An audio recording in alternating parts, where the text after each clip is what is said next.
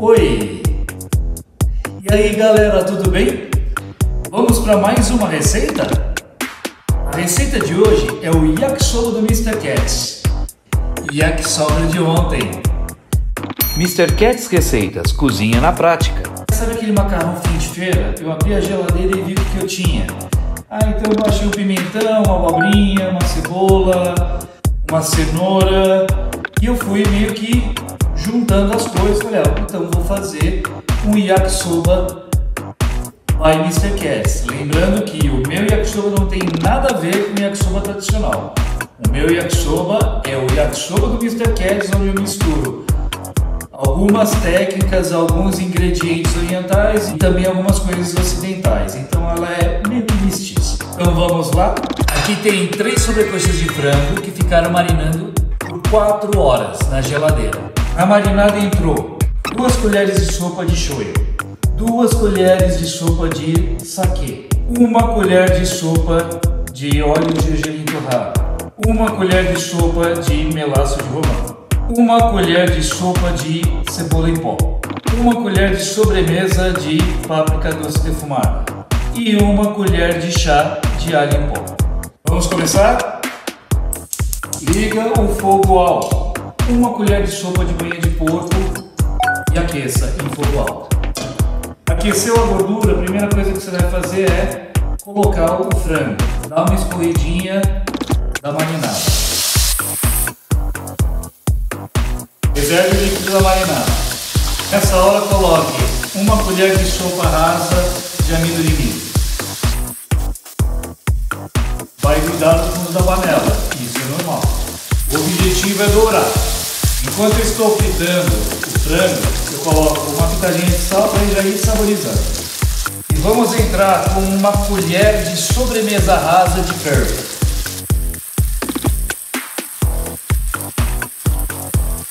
Ele já vai ficando douradinho.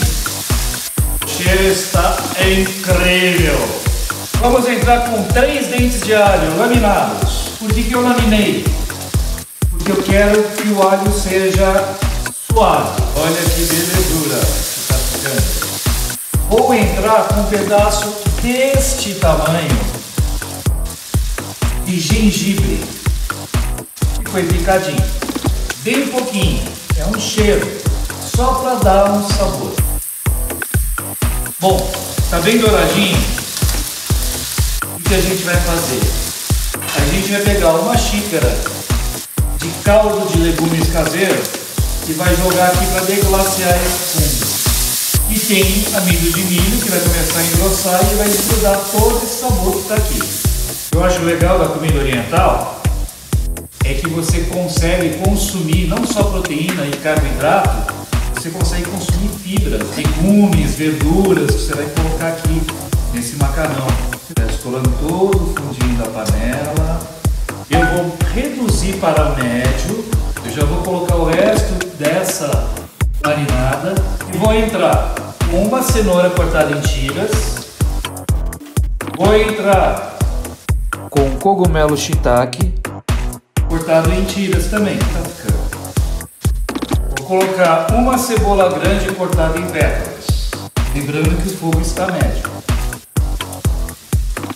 É nesse momento que eu vou colocar 1 splash de saquê mirim, 1 splash de shoyu, 1 splash de romã, xarope de romã, dá um leve adocicado, mais um splashzinho de óleo de gergelim torrado. Acrescento 1 abobrinha caipira cortada em tiras também e misturo. Eu vou tampar e deixar por de 5 a 10 minutos cozinhando tudo isso. E os 10 minutinhos, dá aquela mexidinha, certo? Vamos testar a cenourinha. Do jeito que eu gosto. Ao dente. Eu desligo o fogo. Pego meio pimentão vermelho cortado em tiras e jogo aqui dentro. O que eu vou fazer agora? Vou pegar gergelim branco, vou dar uma salpicada aqui para trazer crocância. Óleo de gergelim torrado, um fiozinho. Fechamos. O macarrão já está quase cozido. Eu boto o macarrão aqui, depois de 5 minutos que vai ficar nesse vaporzinho. E aí você vai ver que delícia que vai ficar. Beleza? Estamos cozinhando um pacote de macarrão para yakisoba largo. É só a água que eu estou usando. Eu fico olhando aqui o ponto dele, eu quero ele al dente. Macarrão de yakisoba geralmente cozinha muito rápido, então você tem que estar de olho.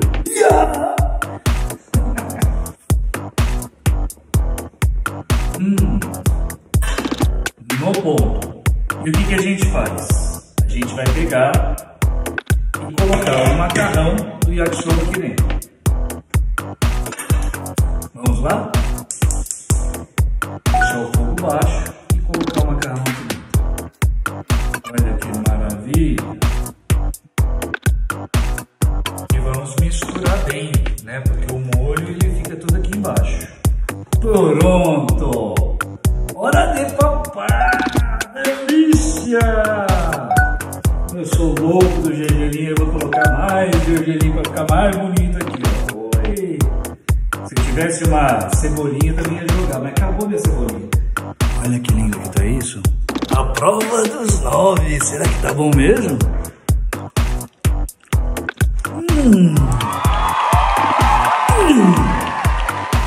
Se inscreva no meu canal, Mr. KATS Receitas. Curta e compartilhe.